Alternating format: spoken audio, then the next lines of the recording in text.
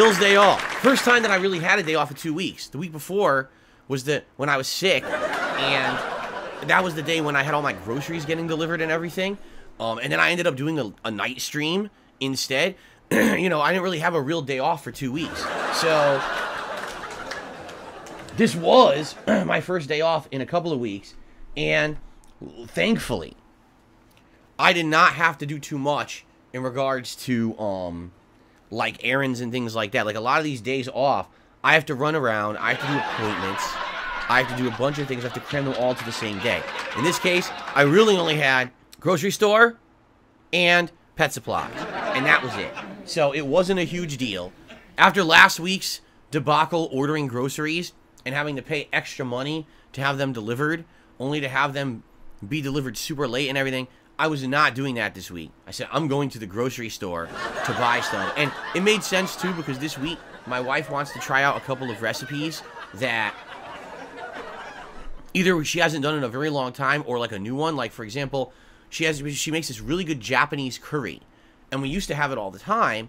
And then we haven't had it in, like, I'm serious, like a year. And all of a sudden, we're like, dude, let's do the Japanese curry. Like, that's such a good dish. So I had to get those ingredients. I'm like, well, I want to see what they got there and pick from the shelves rather than me trying to guess online what they're going to have and try to order and deliver. And get this. Today, we are doing homemade deluxe baked nachos for dinner. Dinner nachos. Just listen to this.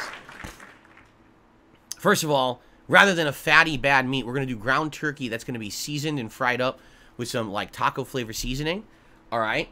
And in it, it's going to have olives, pickled jalapenos, pico de gallo, queso, plus some Mexican blend cheese. Refried beans, okay? All over I bought a giant bag of restaurant quality tortilla chips. And then we're going to have, like, sour cream on the side and stuff to dip it in, too. So I was like, we love nachos. But, you know, we don't really order them that often. We're like, why don't we make our own? And this way we can pick the ingredients that we want, right? But that's what I mean, like having to go into the supermarket and picking these ingredients out while I was there versus guessing what they're going to have, trying to order online, and then getting a bunch of substitutions or, you know, it's much better that way.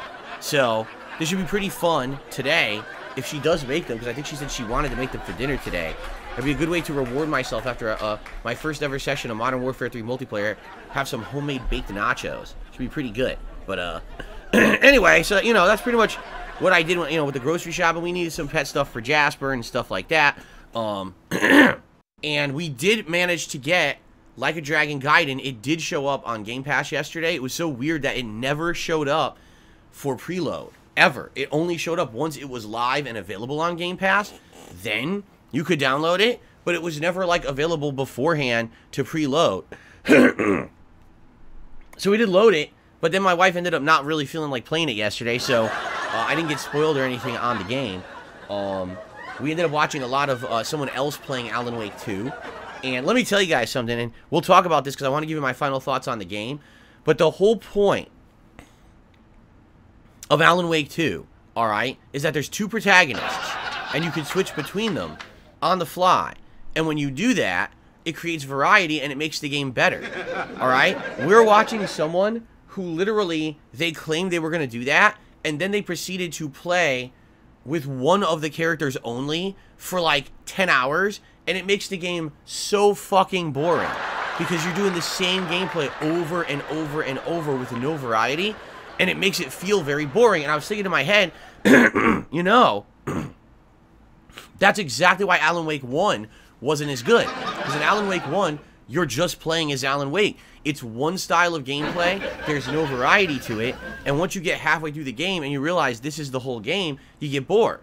With Alan Wake 2, because you have the two protagonists and because you can swap between them, that's really where it excels, in my opinion. So, what's weird about that is, why would you choose not to switch when it's a gameplay mechanic that's in there, right? So we're watching this guy play, and he's just like, not switching. And we're like, this is going to be so boring. He just keeps doing the same thing over and over. Why? I don't understand. I don't know. And it's funny because, again, so many people criticize my playthroughs, right? And they say that my playthroughs suck. And then I watch these other people, I'm like, these are way worse than mine. They really don't try to make their playthroughs interesting in any way. Imagine if I played Alan Wake 2 and I literally just played with Saga the entire fucking game and never swapped. Wow, wouldn't that be great? Wouldn't that be fun gameplay? Wouldn't you be bored to tears? So, anyway. So that's really my day off.